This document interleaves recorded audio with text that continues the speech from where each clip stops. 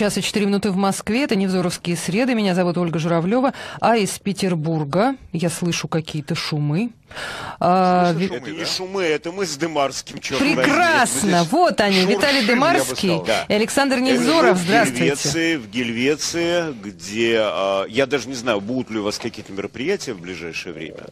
Я, кстати, по-свински поступил и зажилил известие об очередной лекции, но я могу, конечно, сказать, но она уже прошла, она была на чудесной петербургской конференции Digital.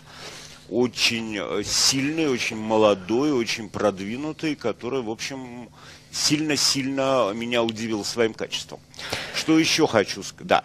Да. Вы хотели спросить что-то, Оля? Вы так вздохнули, Александр Глебович, я просто интересуюсь, как происходит продвижение лидера мнений Александра Невзорова. Вы же следите за голосованием. Ой, знаете, там такие адские страсти, это топ-50 собака, голосование там сразу по нескольким позициям, там не только лидер мнений, и вот, насколько я понимаю, голосование остановлено, потому что там такие африканские страсти, там такие глобальные подделки голосов, включены какие-то роботы, какие-то боты, там уличают... А сколько проголосовало вообще людей? Там около миллиона уже. Миллиона? Да. Но это же не только петербуржцы. Нет, в основном, как я понимаю, там Петербург, который вот таким образом заявляет о своих пристрастиях. Это то, что там сейчас голосование остановлено, ни о чем не говорит. Там, насколько я понимаю, уберут все голоса, которые были сделаны нечестно, то есть с помощью ботов и роботов, и оно возобновится. Но это показывает необыкновенный накал страстей и необыкновенную, скажем так, чистоту этого эксперимента. Александр Глебович, а с кем вы соревнуетесь? Я прошу прощения, Виталий Наумович. Я соревнуюсь там с милейшими людьми, которых... Нет, я вот там есть мой друг Андрей Курпатов, конечно. Зачем меня с ним стравили, не знаю, но всех остальных я просто не очень знаю, поэтому и никак не могу, черт возьми, запомнить их фамилии. Прелестно. Лидер мнений, как всегда, в своем типичном, я бы сказала, репертуаре. Ольга, у нас вопрос. Оль, вопрос. Нас как слышно? Слышно прекрасно. Вы мне очень нравитесь. Мы сидим с двумя сплющенными головами. Да, потому что у нас новые гарнитуры, у нас здесь новые наушники, которые сделали Демарского похожим на Сеттера. А вас на кого? Невзорова на Сеттера маленького, еще меньше, чем большой. Да. Вот у нас здесь очень много нового. У нас форум завтра стартует. Да, мы в курсе. Поэтому здесь полна горница людей. Да, поэтому Москва опустела, конечно, понятно. Москва опустела, все эхо Москвы здесь, Венедиктов сидит, нас слушает. Да, полон анус огурцов. Неверно трактовали. Давайте перейдем к нашим темам. Навальный проиграл суд Усманову. Должен то ли удалить фильм, то ли удалить фрагменты фильма. Сейчас уже начались какие-то путаницы пошла в показаниях. Ну вот смотрите, все это не играет никакой роли, потому что, конечно, судьям российским необходимо уже срочно и непременно закупаться вот этими накладными клоунскими носами и сидеть уже, то, что называется, при исполнении в этих клоунских носах, потому что понятно, что никакого правосудия в России нет, да и не надо на это обращать внимание, на решение каких-то судов. Другое дело в том, что фигура Навального и фигура Усманова становятся еще более интересными. Но, как вы сами понимаете, я ведь чем отличаюсь от всех остальных? Я не претендую на истину и вполне допускаю, что я могу ошибаться. И тем не менее, я как бы не могу поверить в то, что российская среда сегодня может породить что-нибудь, кроме коррупции и крупнокалиберного жульничества. Просто, я же как бы хорошо знаю химию, прекрасно знаю, что определенная химическая реакция в определенной химической среде при соблюдении определенных пропорций полностью предсказуема. И вот это вот сочетание власть, деньги и Россия она неминуемо порождает очередного жулика и очередного коррупционера. Ничего не хочу сказать плохого о Навальном, но если вы помните «Терминатора», вот там вот в каждой новой серии появлялся модифицированный терминатор, обладавший все большими и большими возможностями. Я думаю, что Навальный — это новая модификация коррупционера, с которым мы еще никогда не сталкивались. И который, ну, по сути дела, непобедим, потому что вот по сравнению с известными, привычными коррупционерами, это та модель, которая вообще еще не исследована. Или подождите, Навальный коррупционер? А не может человек так рваться во власть, если у него нет корыстных представлений. Как я уже сказал, я не претендую на истину. То есть он будущий коррупционер или уже коррупционер? Потенциальный. Черт его знает. Но гораздо более совершенная модель, чем те, которые представлены сегодня в России. Его схватка с Усмановым забавна, но очень неверная занята позиция защитниками Усманова, потому что не надо шельмовать Навального, да? Надо защищать Усманова, выводя из этого боя и прикрывая остатки его репутации, потому что человек, он, мягко говоря, не худший из всей этой клики. А Навальный его сейчас расклевывает, прижав лапой. Да, этого кондора шугают, но он только ухмыляется и продолжает на виду у всех долбить бедного Алишера. Причем есть один секрет, да? Навального повредить невозможно. Да? Он терминатор. В Кремле опять прощелкали клювом, что пока Кремль кормил грудью мотоциклистов, пока он дрессировал какой-то нот, опять 0 красивых многоходовок, 0 каких бы то ни было стратегем, и в результате Навальный неуязвим. Противоядие от Навального не изобретено, прощелкали клювом. Вот все, на что способна власть, ему пойдет теперь только на пользу. Да? Вот они вызолачивали брюхо попам. А Алишер Бурханович не сыграл ему тоже на руку? Ему сейчас на руку играет, поймите, Демарский, ему сейчас на руку играет все. Осудят — на руку, оправдают — на руку, пожизненное — на руку, гильотина — на руку, он еще из корзины для отрубленных голов покажет язык. Гильотина на голову. Покажет язык и превратит это все в шоу. Да? Он просто пока сам не принимает преимуществ сегодняшнего положения. К счастью для Кремля, но, боюсь, ему подскажут, потому что это заметно, наверное, не только мне. Но это, как всегда, вот эта кремлевская ленность и неспособность заняться делом. Они там золотят эти брюхи бесконечным попам, они пестуют Мизулиных и Милоновых, а вот самый важный для них сейчас вопрос, они, кажется, уже прощелкали, и кажется, прощелкали безвозвратно. Интересно, скажите, Александр Глебович, а вы вообще представляете себе, что Навальный когда-нибудь, спустя долгие-долгие годы, станет действительно настоящим коррупционером, то есть войдет во власть уже? Это возможно? Я не понимаю, зачем ходить во власть, если не хочешь быть коррупционером. Ах, вот оно вот что. Для меня это абсолютнейшая загадка. Если мне кто-нибудь будет говорить про то, что чьей-то задачей является народное благо, справедливость, добродетель, то, поверьте мне, как старому авантюристу и пирату, у меня это вызовет только смех. Я не верю в эту добродетель, и я всегда за то, чтобы поступок имел бы под собой нормальный, корыстный фундамент. А от корыстного политика может быть польза все-таки и процветание народу? Конечно, может. Конечно, может.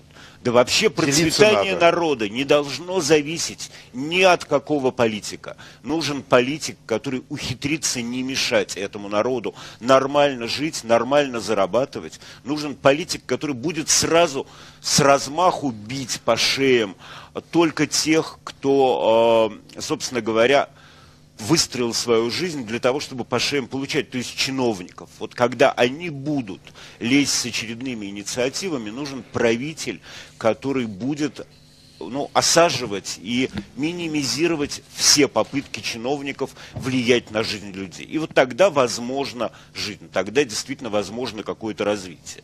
Еще один вопрос, Александр, в связи вот с этим делом Навальный-Усманов. Усманов вдруг ни с того ни с сего, не молодой парень, да, пошел в новый формат общения, в новые коммуникации. стал да вообще там юмор какой-то, сатира, конкурс. Да, вообще видеоблогер.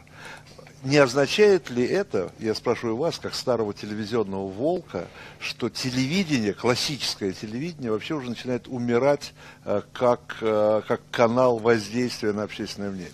Ну, вы знаете, там такое большое тело, что его вынос займет много времени, если говорить о телевидении, да? Это все, что я вам могу сказать по данному вопросу. Но вы сами не чужды теперь новых... По сути, нет. Я уже весь интернетный, и я уже теперь славлю интернет на каждом шагу. Я же рассказывал, благодаря чему. Давайте мы сейчас перейдем, потому что можно вечно говорить на тему Навального и Усманова. Усманову надо подучиться немножко. Он сможет быть блестящим оппонентом, я думаю, со временем, но есть определенные законы ремесла, которые надо выполнять. Да? Давай сюда про золочение брюшек.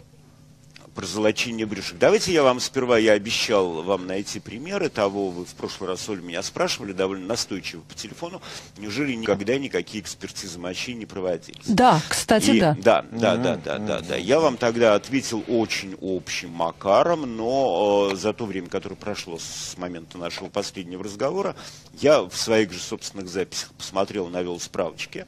Я понимаю, с чем связана была ажиотация по поводу привезенных мощей Мирликийского Николая в Москву. Да, это то же самое импортозамещение, потому что веры в российские мощи нету. Всем известно, это помним, да, когда большевики вскрывали монастырские мощи в 18 году, в 19-м, там обнаруживались банки из-под фиксатуара, дамские подмышечники, солома, очень много личинок моли и тому подобное. И вот, вероятно, из-за недоверия к качеству российских мощей такая была ажиотация в отношении мощей католических, потому что те мощи, которые привезли, это как бы было такой весточкой, приветом из католического мира. Да? Об этом мы еще переговорим. Но, значит, по поводу подлинности. 2 раза проводилась какая-то экспертиза, в одной из них участвовал блистательный анатом де Билс. Он, кстати, находился в очень интересных отношениях с небезызвестным вам Рюйшем. Помните, кто такой Рюйш? Человек, которому мы обязаны коллекцией эмбриональных уродств в Кунсткамере. Да? Вот один из великих анатомов Рюйша. Вот был еще де Билс. И вот был летом 663 года, еще очень молодой де Билс, участвовал в скандале с телом настоятельницы монастыря в Ойсхотте, Марии Маргаретты, святой. Да, там труп мироточил, были видения, были исцеления. Но поскольку в этот момент происходили схватки между протестантами и католиками, этот труп удалось выкрасть и отвезти в городскую ратушу. Был вызван де Билс, который смог вот этот вот чудотворящий, мироточивый и нетленный труп осмотреть. Будучи блестящим анатомом, он тут же определил, что, конечно же, господа хорошие, все следы бальзамирования, все следы вскрытия, в теле расположены специальные емкости с лавандовым маслом, которое вытекает через всякие установленные отверстия. И скандал был чудовищный. Вот это был один из немногих случаев, когда поповскую шалость удалось, скажем так, разоблачить. А по поводу того, что... да, собственно говоря, я думаю, что не надо вас больше грузить такого рода подробностями. А вот знаете, сейчас, извини, Оль, такой вопрос, просто чтобы от мощей далеко не уходить. Я-то вообще в шутку, ну не только я и слышал, да, рассуждения по поводу того, как же так, мощи, и тут ураган, и мощи не спасли от урагана. Но, знаете, что выяснилось? Что церковные иерархи реально вообще озаботились именно тем, что ураган произошел в тот день, когда мощи были выставлены, и когда, казалось бы, они должны всех защитить. Ну, я не понял. Вообще этот ураган у вас натворил то, что постоянно делает Собянин, он только плиточку не выкладывал. Да, вот в этом, не скажите, Александр Глебович, он все-таки в Кремле крышу оторвал. Ну, да, этого Собянин не делает. Да, в Кремле крыша поехала. Раздался визг о том, что это климатическое оружие, про то, что это наказание бедной православной Москве за католические мощи, попы стали друг к другу бросать в лицо эти обвинения. Но в результате, как вы знаете, был найден блестящий выход. На погоду теперь кинули Валентину Ивановну Матвиенко. Так. Да. И она теперь ответственная за всякие смерчи и ураганы. Она сразу, надо сказать, с полоборотом мгновенно включилась. Смерчам будет плохо. Обвинила она метеорологов. Но начинать-то было не с метеорологов надо, начинать-то было с попов. Почему? Да, потому что государство платит им огромные деньги, они должны ежедневно долбить лбами в полы. Есть великое Ектение, и в этой великой Ектении есть и о благорастворении воздухов, и изобилие плодов земных паки-паки. Что такое благорастворение воздухов? Это мольба о хорошей погоде.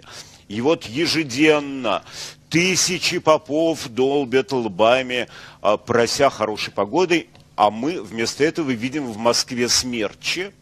Может быть, что-то не то с лбами, да? Или, может быть, они все-таки недостаточно усердно долбят. Скажите, Дымарский, вот вы когда-нибудь на лбу у Гундяева шишки видели? Нет. А если бы он долбил как надо, шишки были бы. И, кстати, он бы вошел в церковную историю как Кирилл Трехшишечный или Кирилл Пятишишечник. Вот это было бы совершенно Не увлекайтесь, Александр Григорьевич. Шишкарь. Да. Но вообще Шишкарь, могу кстати, сказать, неплохо, что, да. Да, да, начинают приходить первые счета за маразм. Вот у нас Милонов решил, что всякие интимные товары нужно продавать исключительно по назначению врачей.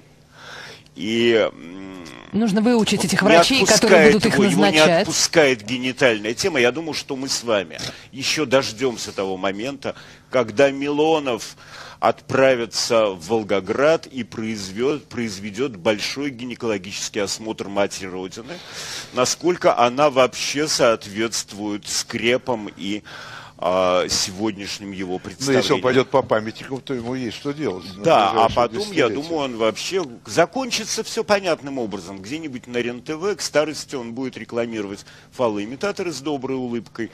Такой вот будет у нас добрый Милонов. Но мы же понимаем, да, что маразм нарастает. У нас тут то фанатичка религиозная Поклонская с ее странной загробной любовью к императору Николаю II. И вся Россия поэтому не должна что-то смотреть и ни о чем-то говорить. Александр Ильич, есть еще один момент. Да. Он связан с ураганом, и, как мне кажется, тоже с какой-то религией, только я не знаю, какой. У нас была пирамидка. Знаешь, как по анекдоту. Пирамидка такая была, любимая, в общем, уже привычная. Ее снесло ураганом. На Рижском шоссе, да? Да. О да. И Александр Голод уже сказал, что будет строить новую, и даже больше, и даже лучше. Зачем это нужно, и что нам это даст? А он объяснил, зачем? Нет, просто Александр Ильич знает лучше, я уверена. Существует как бы целая наука, пирамидология, да? И всем, кто является верными адептами этой религии, объясняется, что люди, находящиеся внутри пирамиды, там трусы всегда остаются свежими, на теле растут огурцы, японский выучивается за 1,5 дня. Но надо сказать, что в эту пирамидологию вложилось очень много как добросовестных дураков, да, то и откровенных жуликов. Но вообще вот эта тема пирамид, тема захоронения египетских царьков в египетской долине беспокоила еще античные, щекотала еще античные умы, никто не мог найти вразумительного объяснения. А вразумительное объяснение, оно очень простое. Возьмите толпу религиозных идиотов, дайте им неограниченный материальный ресурс и дайте им много миллионов тонн камня, вы в результате все равно получите пирамиду, потому что это единственная устойчивая конструкция, которую могли сделать люди того времени. Напомню, что Эвклид с его геометрией еще не родился. Да? Мы говорим о египтянах, которые мерили пространство локтями, которые лечили гинекологические заболевания с помощью созерцания крокодильего кала. Да? Но в пирамидах же удивительно точные соотношения. Во-первых, неточные. Это одна из легенда? Да. А во-вторых, совершенно неточные соотношения. В-третьих, надо понимать, что это было просто единственной геометрической конструкцией, которую знали и которую могли построить. И что на самом деле, конечно, на месте пирамиды гораздо эффектнее смотрелись бы какие-нибудь додекаэдры. Да? Вот тогда бы действительно и боги, и соседи писались бы от ужаса, наблюдая величие египтян. Но этой геометрической фигуры еще было неизвестно. Это была доевклидова эпоха. И только поэтому вот это, в общем, очень незатейливое сооружение, простейшее, скажем так. Которую каждый может построить в своей песочнице, и даже ветер может построить бархан такой формы, если я правильно понимаю. Но поймите, у нас же как бы глупость же она безгранична. Вот мы тут видим, что, например, сообщено, что казаки едут усмирять сирийских террористов в Сирию. Да? Да. Но это конец террора. Да, и не то, что они там собрались накрыть Пальмиру какую, как бы одной большой папахой. Нет, они там, вероятно, будут петь казачьи песни, плакать и займутся изготовлением медали, поскольку несколько уже сделали. С такой лаконичной, краткой казачьей надписью «Обсиренная». Казак обсиренный по-настоящему. И вот, вероятно, бренча этими медалями, они вернутся. Но, естественно, с потерями, поскольку война, дело не казачье, они бы лучше организовали очередной ансамбль песни и пляски. Кстати, о песнях и плясках. Да, подожди, вот государственная идеология у нас вообще забавная инициативочка. Вот что такое сегодняшняя Россия? Это вечное шевеление неких скреп. Скрепы в движении, да? Ну вот взять за основу идеологию государства, построенного исключительно на рабском труде, на работорговле, на захватнических войнах, на принуждении к единой идеологии и на неграмотности основной массы населения. И попробовать повторить это в эпоху коллайдеров, интернета и современности. Да? Вот светлейшая мысль. Таких крепостей, которые мы не брали. Она пришла в голову, да, а потом, вот созерцая в очередной раз дымящиеся обломки России, они все будут чесать себе в затылках и думать, вот, блин, а как же так получилось-то? А что ж такое произошло? Неужели вот проклятая страна? Вот посмотрите, у них же даже, вот я подозреваю, мы знаем не все, Дымарский, Оля, я подозреваю, что в Кремле ежегодно проходит какой-то секретный конкурс дураков. Показывают пуговицу. Он не секретный, Александр Глебович, он официальный. Нет, секретный, нет, вы не знаете. Показывают пуговицу. Если человек с 3 раз не может определить, что это такое, его назначают губернатором. Орловской области. Например, Орловской области, да, потому что... Потому что кто будет говорить, что Бог не фраер? Бог не фраер, между прочим. А вот Невзоров сейчас будет возражать. Я подозреваю, что Богу, как и всякой... Ну, фраер тоже понятие относительное, и Бог понятие относительное. Это две такие иллюзии, которые, встретившись, вполне... Вот и встретились два одиночества. Друг друга вполне могут дополнить. Но вот, конечно, потом... но если бы он был один, этот Потомский, да, у нас же они же все преимущественно такие, причем непонятно, на что рассчитывают. Вот сейчас биологи в МГУ, биологи, математики, физики подняли бунт. Знаете об этом, да? Нет. К ним решили в день биолога явиться гомеопаты и прочесть вот этим самым злым, переполненным знания, азартнейшим студентам лекцию по гомеопатии. Их не пустили даже на порог. Причем на это было потрачено очень много страсти. Впредь можно будет не париться. Если гомеопаты решат, что им надо прочесть лекцию где-нибудь на биофаке или на химфаке или на физфаке МГУ, просто надо, вероятно, запросить, чтобы прислали ухо главного гомеопата России или шнурок. Растворенный в 40-тысячной массе студентов, он и будет той самой гомеопатической дозой, которая, вероятно, должен будет сработать и всех убедить. Ну что? То есть, поймите, да, мы видим приметы дерзости молодежи, приметы продвинутости молодежи. Это все никак не коррелируется с сегодняшней идеологией. И это прекрасно. Кстати, о молодежи. Митрополит Иларион, ваш любимый, я уверена, предложил расширить школьный курс основ религиозных культур и светской этики, чтобы после его изучения дети были в состоянии отличить традиционные религии от экстремистских идей. Это необходимо для противодействия терроризму. Вот вы видите, борется с терроризмом. Да. На самом деле, примерно такую же глупость недавно сказал и Гундяев. Да? Но Гундяева можно понять. Ему каждый день приходится что-нибудь комментировать. И он уже просто от прессы прячет это усталое вымя и предлагает какой-то другой орган, потому что он уже не может. Да? Вот, это отдельная профессия, уметь каждый день парировать и генерировать какие-то выпады и генерировать новые мысли.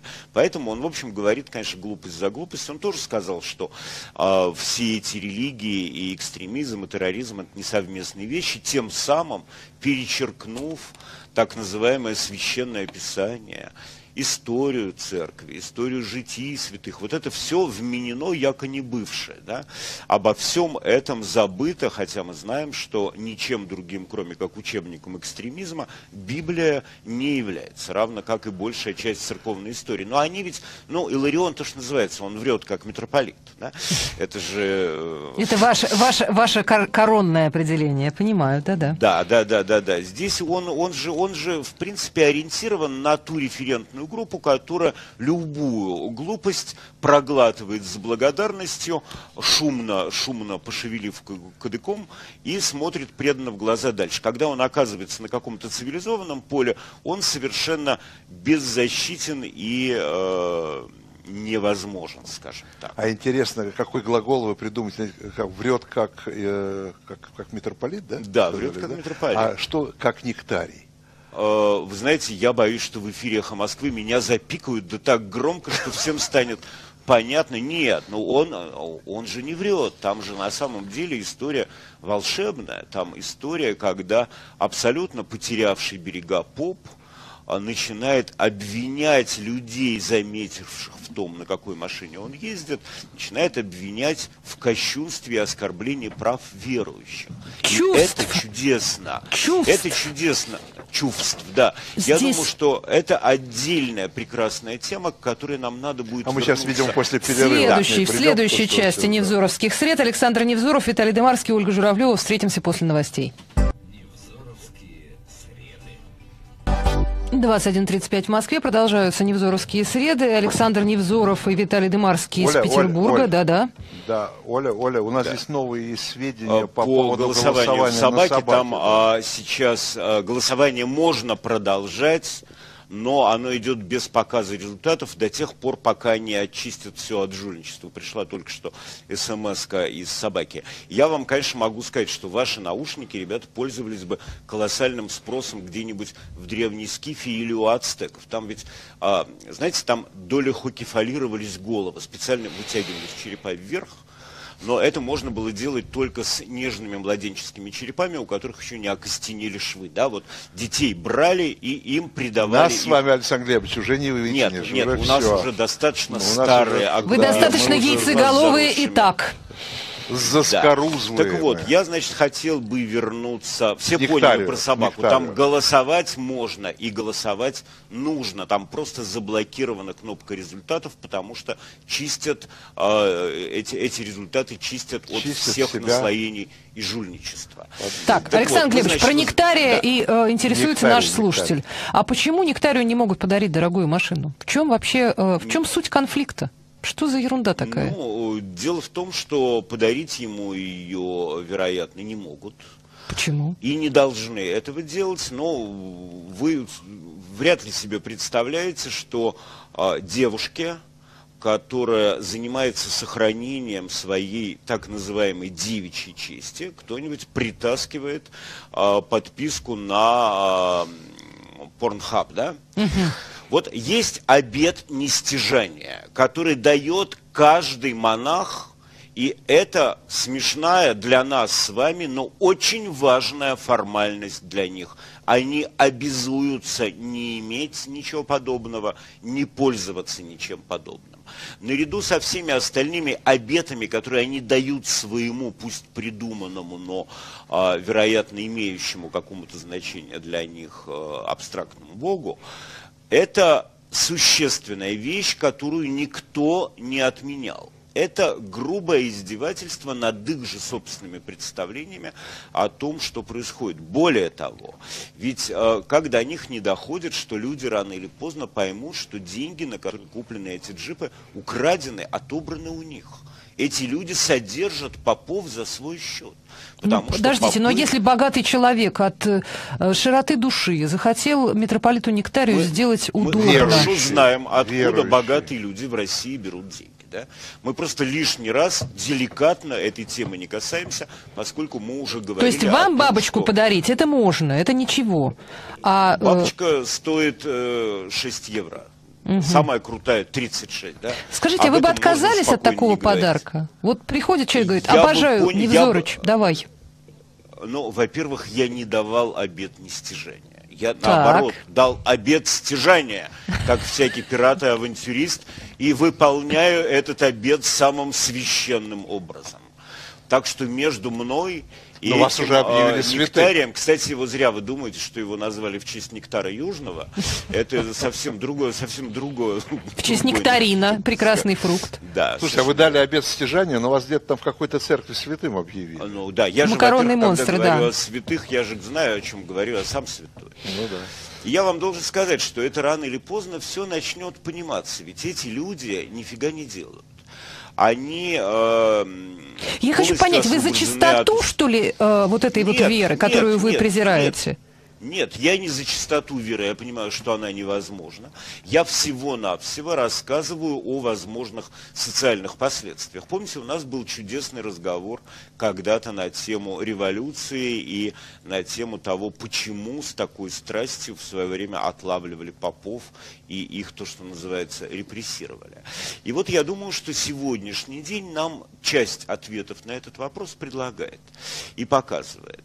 Мы видим, с какой удивительной легкостью эта публика теряет берега и переходит к абсолютному бесстыдству, к демонстрации того, что у них не должно было бы быть даже по их собственным правилам. Да? Как бы они ни изощрялись. И я думаю, что то, что произошло в 2017 году, вот это очень интересная тема, которая не то чтобы замалчивается, в этом нет никакой конспирологии, мы только видим, что, вероятно, это было восстание совсем не только против государства, совсем не только против порядка управления. Это было восстание еще и против Русской Православной Церкви. Потом этим восстанием, Демарский, вы, конечно, занимаетесь историей и сейчас машете головой в своих больших Я в сомнениях.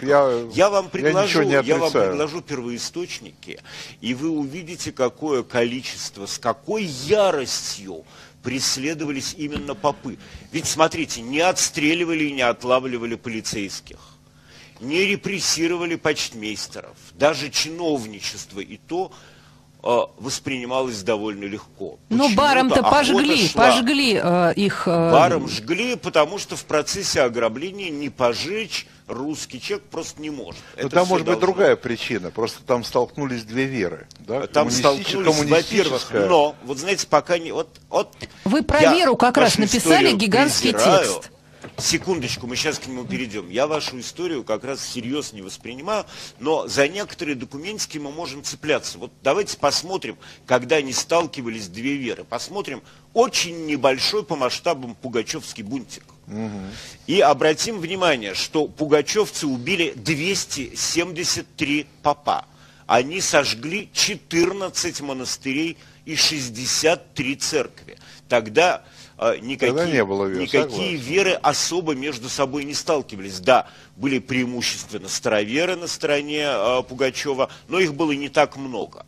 Затем посмотрим на картофельный бунт в Пермской губернии, это уже 842 год. Поднимем документы этого картофельного бунта, когда вдруг русские в каком-то месте не выдержали и пошли на все унижения в атаку. Давайте посмотрим, что было, кого убивали в первую очередь. Дьякона утопили, пономаря катали голову побитым стеклом, а это не связано, простите, корабельными гвоздями к забору. Простите, это не связано с бунтом против образованных, против грамотных?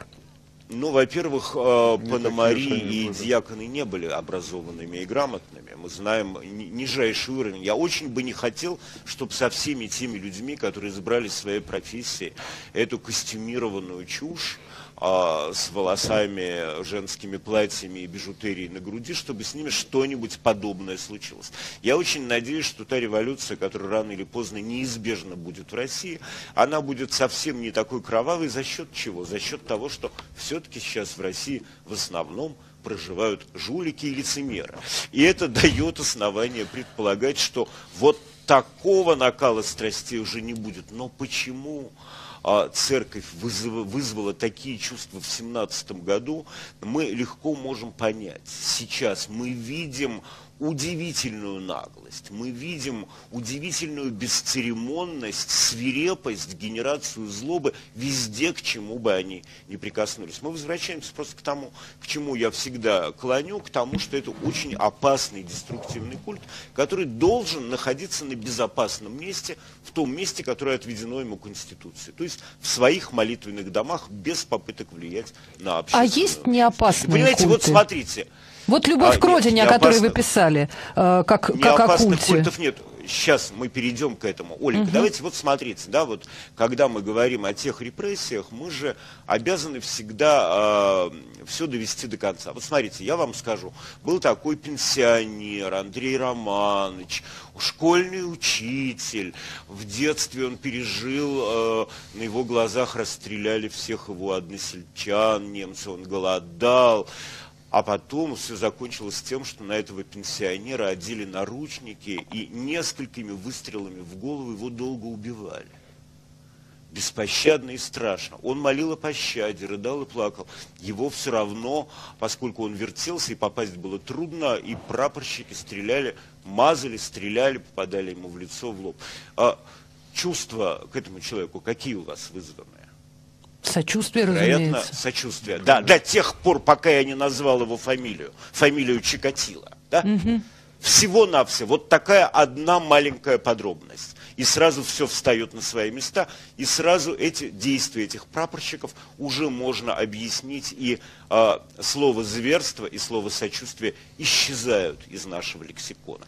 То есть мы должны понимать, что, вероятно, то, что происходило в 1917 году, имело свои глубинные причины, имело свою подноготную, и, безусловно, спасибо Троцкому, который прекратил вот эти вот народную ловлю попов, да, и который все-таки взял это под какой-то государственный контроль, и крови стало литься гораздо меньше на тот момент, потому что если бы и дальше народ, богоносец, устраивал бы самосуды, вот это было бы действительно страшно. Это мы говорим только о самом восстании. Потом, кто этим восстанием как распорядился и воспользовался, это дело 225-е. Да? Ну, просто большевики оказались наиболее тароватыми, наиболее прохиндейстами, умными и жестокими, да?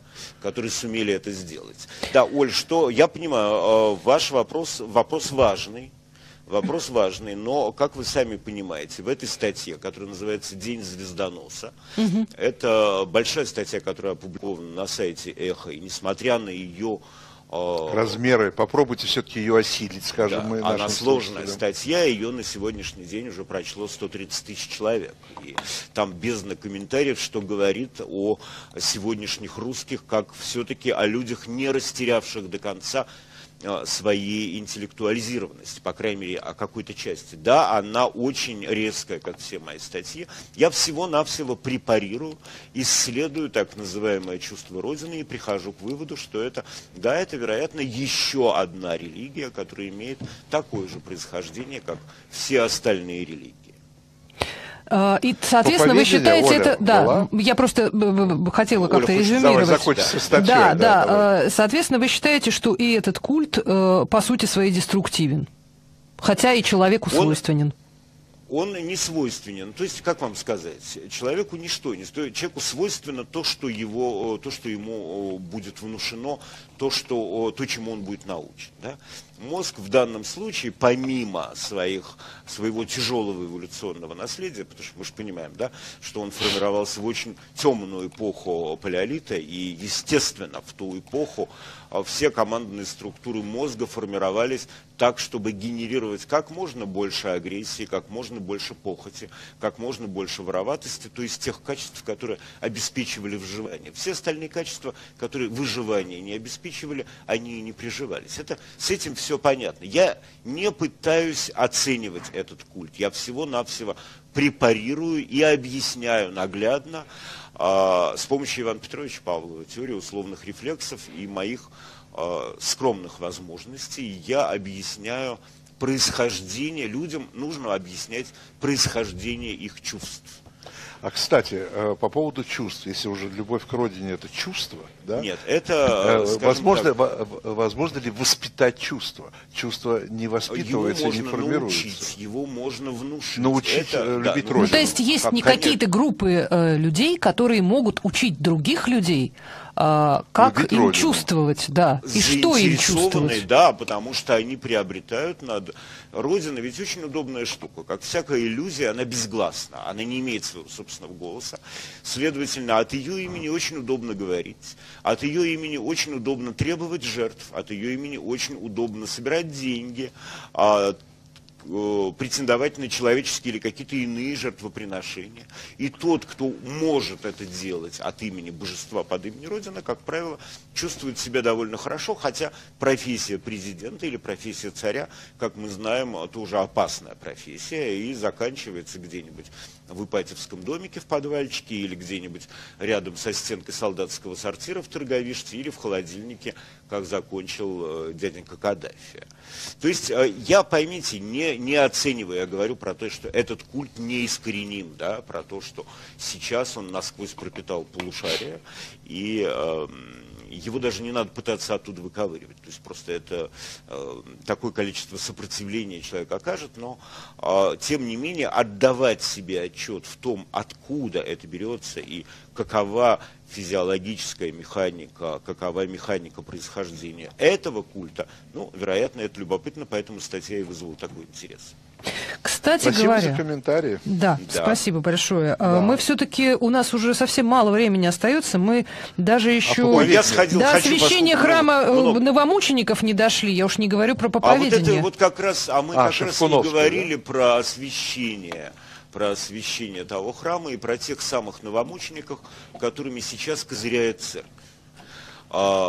Они говорят только о следствиях, только о репрессиях, только о каких-то расстрелах и преследованиях, но они упорно не хотят видеть и задумываться над тем, что это вызвало.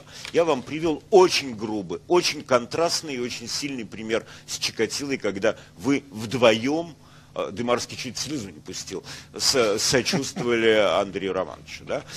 Простой пример аподиктический, который невозможно оспорить. Вот, вероятно, когда мы должны говорить о каких-то новомучениках и вообще о каких-то людях пострадавших, мы должны прежде всего выяснять, почему они пострадали. Вот, кстати, по поводу новомучеников, я как святой тоже недавно оказался в таком качестве. Я сходил на 5-ю часть «Пиратов Карибского моря», ну, поскольку это один из главных фильмов человечества, с моей точки зрения. Поскольку вы пират...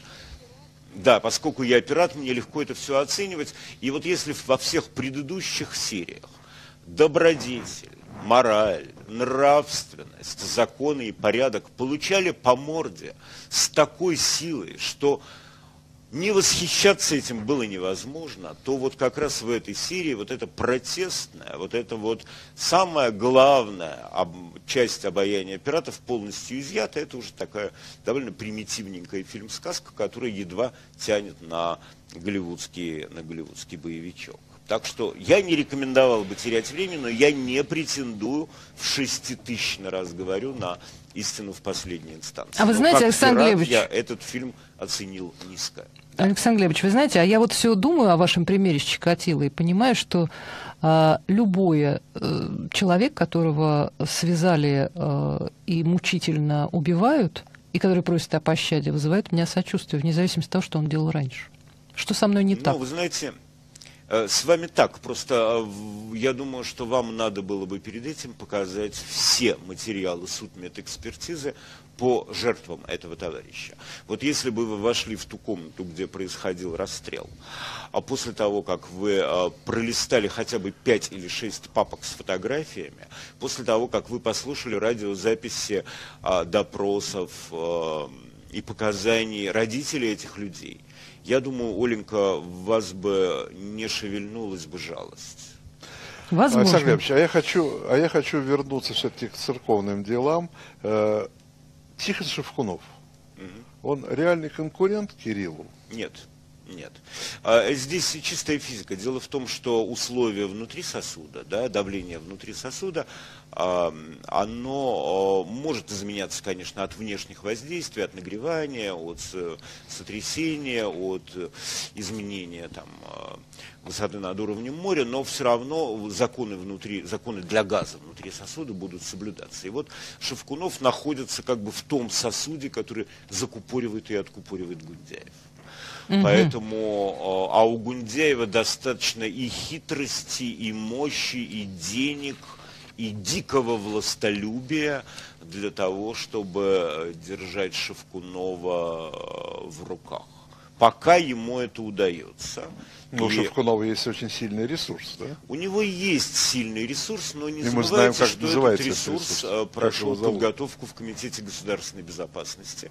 Я бы не рекомендовал никому обольщаться по поводу влияния на этот ресурс и по поводу того, что этот ресурс на него можно в какую-то сложную такую вот минуту рассчитывать. Ресурс все, к сожалению, к огромному сожалению, решает сам. Поэтому, Шевкунов один из тех простачков, которые, тоже ведь, поймите, там все совсем не так лакировано, как это преподносится СМИ, да, там все не так просто, и, поверьте, воспитаннику Комитета государственной безопасности, вот на него 10 тысяч таких Шевкуновых надо, и то будет мало. В любом случае, наверное, извини, Оль, но в любом случае все-таки, наверное, выгодно иметь, какой-то, если не конфликт, то какое-то противостояние кого-то против Кирилла. Для этого не только Шевкунов используется, хотя сейчас, в общем, Кириллу удалось отчасти заставить забыть свой огромный украинский прокол. Сейчас снова тема всплывет, потому что украинцы рано или поздно прекратят деликатничать и все-таки пойдут на радикальное вычеркивание из своей жизни Московской патриархии и той самой Московской церкви, которая до сих пор и финансово, и политически, и пропагандистски ослабляет Украину. Может быть, Украина поймет, что тут нельзя дальше медлить, и до тех пор, пока не навели порядок в этом вопросе, никакая победа им не светит. Поскольку я очень желаю, чтобы в их стране все, наконец, образовалось, устаканилось, то я им советую с решением этого вопроса поторопиться. Тогда, если уж вы об этом заговорили, скажите, пожалуйста, что происходит в Крыму? И потому что говорят, что как-то все как-то совсем иначе, вроде бы уже восторг прошел и все миновалось, и даже вроде как-то там они символ Крыма собираются менять. Да, у них была куница, они не хотят куницу, они хотят какого-нибудь зверька. С учетом тех проблем, которые у них регулярно бывают с электричеством, я бы рекомендовал им кротика. Почему же? Потому что он слепенький? Да, либо нет. Если у них есть какие-то оптимистические прожекты, то можно им предложить большого электроската. Да? Вот это было бы лучше, да. Неплохо украсит герб, а то они там хотят, понимаешь ли, дельфинчика, кота и еще каких-то там смешных. Но они вообще очень забавные люди. Вот даже когда человек едет просто в турпоездку, он и то выясняет, куда он, собственно говоря, едет. Они вместе со своим, украв полуостров, они вместе со своим полуостровом переместились в Россию, не задумавшись даже ознакомиться, что это за страна такая. Почему они думают, что у них дороги должны быть иными, чем в Ярославской области? Почему они думают, что сгнившие полы в поликлиниках, которые являются характерной чертой Российской империи, не должны быть в Крыму? Да будут, конечно. Они к этому шли, они об этом мечтали, они этого так хотели. Так пусть они получат эту Россию во всей ее красе. Никто для них специальной, отдельной России, где летает Рогозин в белом одеянии, играет на кефаре, где ходят банкиры и раздают беспроцентные кредиты. Вот этой России никто для них придумывать и больше инсценировать не будет. Они и где Николай II не встречался с Кшесинской. Да, кстати, поговоря по поводу Кшесинской, я тут ехал как раз на «Эхо», огляделся по сторонам. Дымарский, вы как историк, не могли бы вы мне подсказать, а нет ли где-нибудь в Петербурге еще одного дворца какой-нибудь балерины? Что, вам понравился? Нет, я просто думаю, у кого же эта девушка наплясала такой дворец? Потому что я что-то не слышал, чтобы больше балерины воздвигали бы особняки такой мощи и такой вот поэтому Поклонская красоты. И не хочет, чтобы в фильме фигурировали некие отношения между Николаем и Кшесинской. Джентльмены, вы увлеклись. Да. Простите меня, пожалуйста, вынуждены вас прерывать, вы были прекрасны. Но предлагают. Виталий Дымарский, предлагают писец, Александр Невзоров. Писец, как Звера. Спасибо большое, действительно, это вообще национальный символ, мне кажется, нашей страны. Ольга Журавлева с вами прощается.